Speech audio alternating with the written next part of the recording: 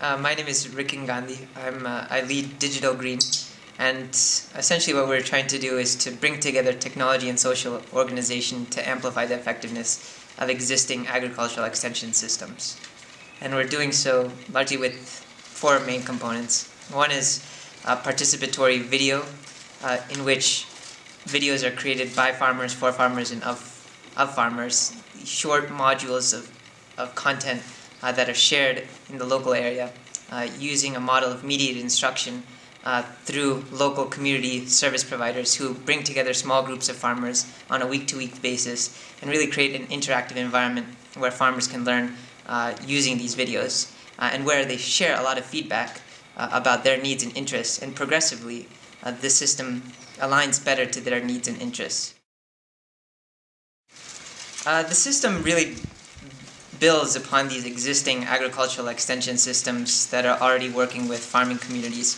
So assuming that we have sort of this strong foundation already laid of domain expertise, of some scale in operations, and some level of community rapport already established, then bits of the model can really just build upon those existing interventions, both the technology bits, which are elements of hardware in the way that we're producing and sharing the local content using pocket video cameras and pico projectors, as well as the way that we're capturing various metadata and feedback from the community using online and offline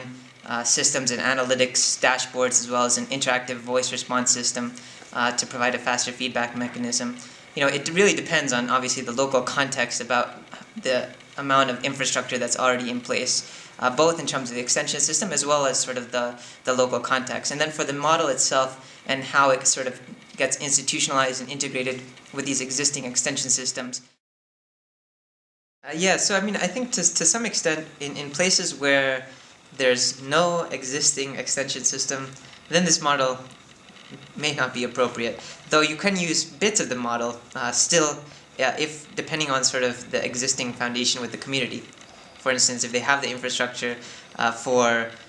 accessibility to mobile phones, they could use elements of the interactive voice response system. If they have access to data connectivity, whether through mobile phones or from computers, they could access the video content independently. But really to have the structured sort of activity where we're really looking at seeing how does the information that's being shared really translate itself into new types of actions in the form of new farming practices and technologies that farmers take up for themselves on their own fields. We really believe that we really need to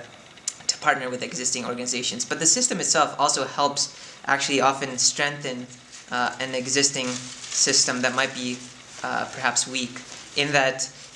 just through the process of going through video production, the extension agents and the subject matter specialists about particular domains really need to think about what are the topics of interest that we're going to be sharing with the community, and how relevant are they, and how can we modularize them into short 8 to 10 minute videos. And over the course of time, as we're capturing a lot of data from the communities, we're also able to inform the extension system about really what are the needs and interests of the community, and how can we strengthen sort of the extension system more generally, and particularly through this video-based approach, how can we target our interventions more appropriately.